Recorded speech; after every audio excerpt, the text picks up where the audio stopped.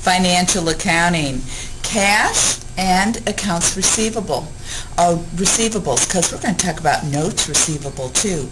This is the beginnings of our march through the balance sheet chapters.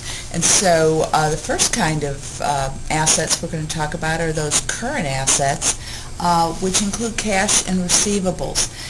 Specifically, cash and cash equivalents. What do we mean by that? Well, I think you understand cash. That's money.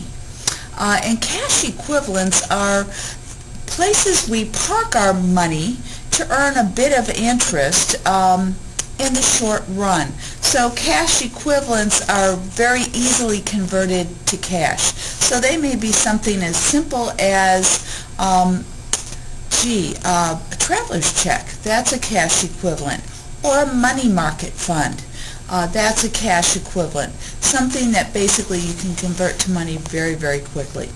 We're also going to take a look at the bank reconciliation, and the bank reconciliation, as you know it, is only half of the bank reconciliation that you really need to do in order to be effective. So we're going to look at both sides of the bank rec.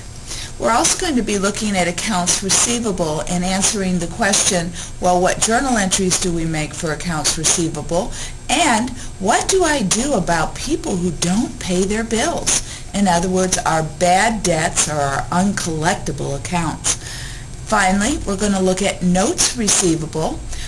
When folks give us notes rather than charge it on their credit card, how do we handle notes receivable?